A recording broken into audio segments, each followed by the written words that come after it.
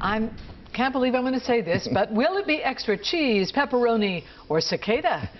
That was a pizza topping for one Maryland family. Take a look. Alyssa Leiter and her family added the fried insects with a sprinkle of Old Bay on the slices during their pizza night. Leiter says her 7-year-old was the first to want to try look at that, cicada.